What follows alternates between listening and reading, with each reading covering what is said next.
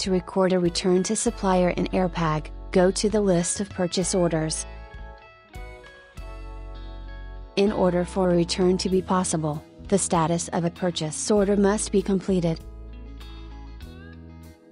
If the status of a purchase order is received, there won't be Return to Supplier button. Once you generate a supplier invoice, the button will appear. Click on it and confirm it.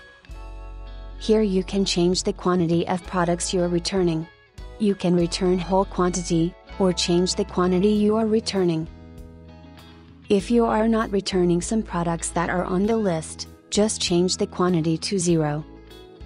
Save it and post the document.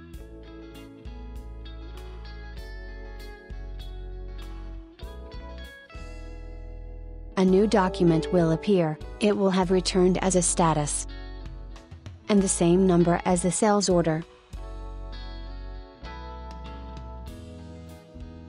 When you open a stock card for that product,